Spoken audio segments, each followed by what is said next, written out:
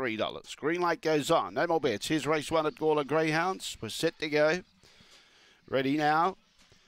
Away, beginning well, Zara. Keeping close was Crown Sully, but then lost ground and goes back to last placing and looks in trouble. Corborn Chew in second placing, Kenya Thunder third, and Crown Sully giving the leader too big a start, trying to stoke up. But Zara out in front, leads by 2 or 3 lengths, trying hard. Corborn Chew and running on as Crown Sully, but too far back. But in front it's Zara, and Zara goes on to win by 3 lengths on the line. Second, Corborn Chew.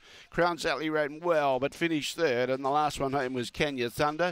And it's a personal best with a winner around 23.01 the time.